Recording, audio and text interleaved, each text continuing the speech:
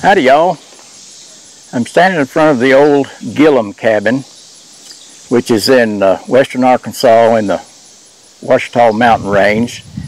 This is the cabin that I'm doing some restoration work on, and I've got part of the work done. I got the girders on, and I'll show you some more of that, and the floor joists are on and bolted down and all ready to go to put the floor on when I get the oak floorings, which I'll be using. I'll show you around here what we've got going on. I set up a work area. I set this old carport tent up here so that I could work all these pieces out relatively in the shade. Place where I can put my tools and set of sawhorses, and I can cut all the pieces out and then roll them down and set them on the girders. This thing sure has been handy. I've got the porch, which comes out 8 feet from the building. I've got it all framed in. I used an 8x8 oak timber for the girders, for the front girder, and there you can see that I had to splice it together over that pier.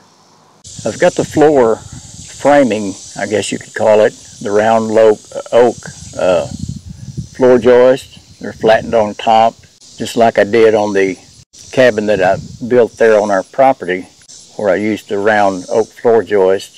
These are cut flat on the top, but I didn't cut a tenon on these. They're just cut flat. You can see the string. That was how I knew to cut out the bottom portion that actually sits on top of the girder there.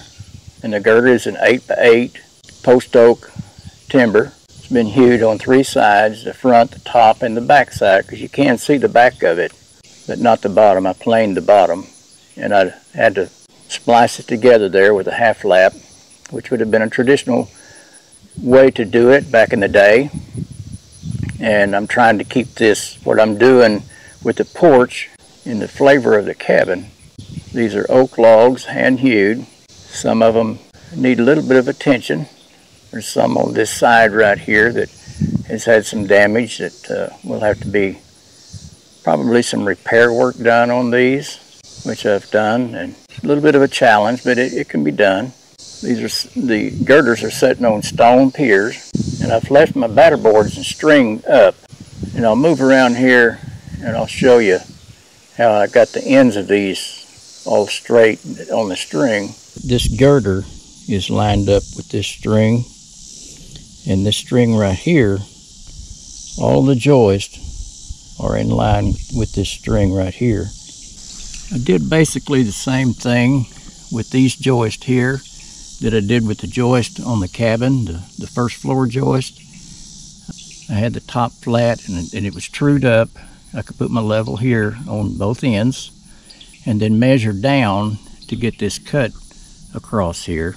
And I just put my square on the top here and measured down and got a mark, and then just connected that mark all the way out here where I had used a level to come down from the top of the joist, and I cut all those out with a chainsaw. I put metal underneath the bottom side of the girder, so it's not actually, the wood's not in contact with the stone here. I'm using some inch dowel rod.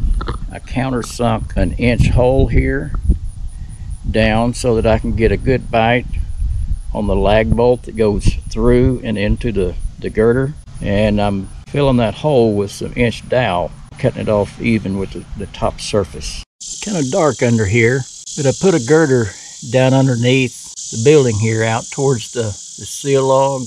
The old floor joists were notched up over the seal log there, and when they moved the cabin they had slipped off that, and so they slid the seal log back to catch the ends of the joist, but the seal log was back about 3.5 inches on the other end down there, and I had to pull it out. But before I could, I had to support these joists, so I put a girder down underneath there, and I had to cut separate little 4x4 posts coming off the girder up to the joist to hold them up so that I could pull the seal log out where it needed to be. These logs down at the bottom, all the way up, pretty good, nearly all the way up to the top of the doorway. They had spread really bad, and they were out about 3 or 3.5 inches. And so I put these 4x4s on there and bolted through with some all thread to kind of hold that together. And it just goes up to the header log that goes over the doorway. I've got a tarp up there because I had to take the door out to be able to do this. But I was able to pull these back very, very gently. I'm going to step inside here and I'll show you what I did. I'm not sure about the light in here, but I had 4x4s on the inside and the outside bolted together. And down here at the very bottom, put an eye bolt in on both of the posts at the bottom. And I put come-alongs on to the eye bolt. And I had to hook it to a chain. I did this on both sides. And we brought a tractor up here with a front end loader. And we parked right there. And I was able to crank on the come-alongs and pull this all back together as good as I'm going to be able to get it. I really enjoy looking at these old logs on the inside where they've been out of the weather. They look crisp, clean as when they were stacked up here. The axe marks are very crisp.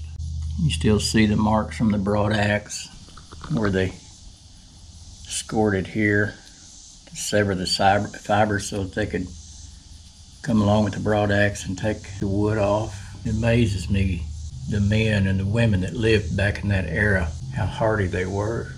You can see how they notched the header log and the upper and lower log over these joists.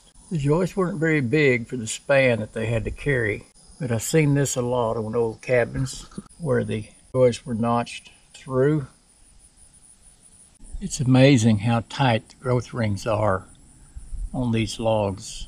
But you've got to remember, when these pioneers came into this area back in the early mid-1800s, they had the choice of the timber that was old growth virgin timber.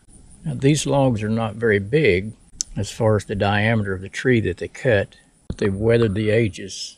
Even though there's some damage from maybe termites or some water damage, they're still standing and they're still pretty strong. I was able to get the ends of the joist right on the string all the way down. So I had something nice and straight on the front side to work back towards the building. And I was able to get everything laid out square. Although I'm right on 8 foot at this corner, at the other end down there, it's a little less than that because the building is no longer square. It's kind of shifted just a little bit over its lifetime.